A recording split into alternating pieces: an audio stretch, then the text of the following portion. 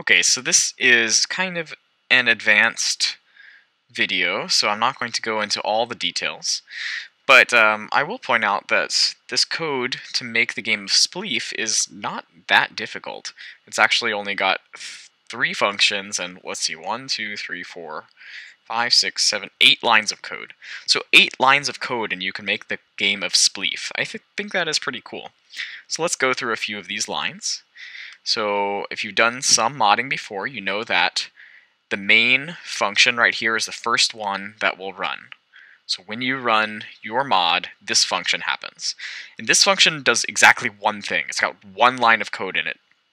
And that thing is to tell the server that whenever the player moves, whenever there's a player move event, then the remove block later function should get called. Remove block later. So whenever the player moves, we'll remove the block later. And the reason it's later is that we don't want to remove the block right when the player moves. We want there to be a little bit of a delay. Here's the remove block later function, and it's not too complicated, but it's probably the most complicated function in this program. So I'll point out that it takes a parameter, info. In fact, anytime you're registering a function to get called when an event happens, it needs to take a parameter. You don't have to call it info, you can call it anything you want, but I like to call it info.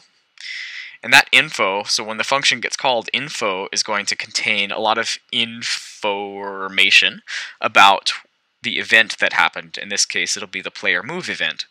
So for example, the info has a player, and that's the player that moved. So anytime any player moves, this function gets called. And so in our code, we want to figure out what player just moved, and we save that player to a local variable called p, so we can use the player later. In fact, right here, because now we use p to figure out the location of the player. So these two lines, really, they just get the location of the player that just moved. We get p out of info, and we get location out of p. Then we schedule another function to happen later. This function right here, this function doesn't actually have a name. It's called an anonymous function.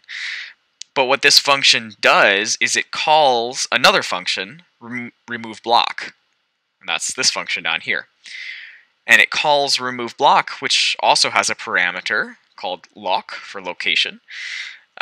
It calls remove block with the location that we just got from the player. So if I were to translate this code into English, it would be something like, when we remove the block later, we get the player's location, and then in 1 second, we remove the block at that location. And actually, if we look at remove block, it's not actually at that location, it's going to be 1 block down. So let's look at how that works. So the first thing we do when we remove the block later is we make a new drone, and we move the drone to the location to lock, and then we move it 1 block down, and we set that block to air. So the whole thing is actually very simple. It just says whenever a player moves, we remove the block later, which means we look at the player who just moved, figure out their location, and in 1000 milliseconds, we call remove block with that location. And when we have that location inside of remove block, we make a drone, we move it to that location, and then we put air in the block right underneath. That's all. That's the entire game of Spleef. Now there's, of course, a lot you could add. You could add points, you could add like a countdown to see how long people survive, you could add power-ups, just all sorts of things you could add. But this is the core of it. This is the essence of the game of Spleef. And it's only 8 lines of code.